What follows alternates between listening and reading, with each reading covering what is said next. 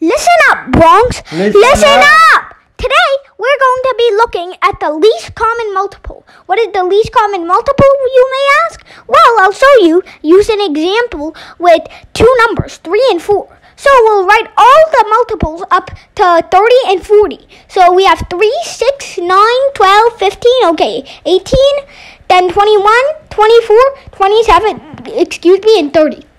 Okay, so now we have the multiples of 3. Now let's write the multiples of 4. 4, 8, 12, 16. Then we have 20.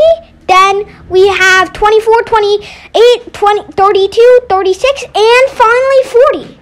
So now there are two common numbers here, 12 and 24.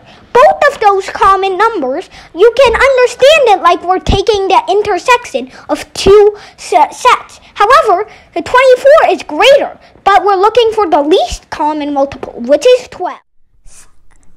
Ambition plus MKO plus scaffolding equals learning. We believe anyone can learn anything. That's why our motto is memorization is a crime. And that's why we partnered with Brilliant. Brilliant transforms math and science into hands-on activities so that you too can understand everything from first grade math to E equals MC squared.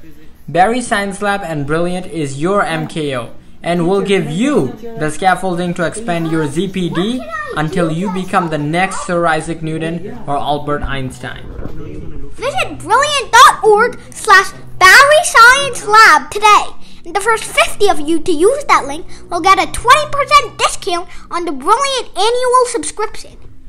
Don't forget that you too can become the next Einstein. So let's fall in love with math and science.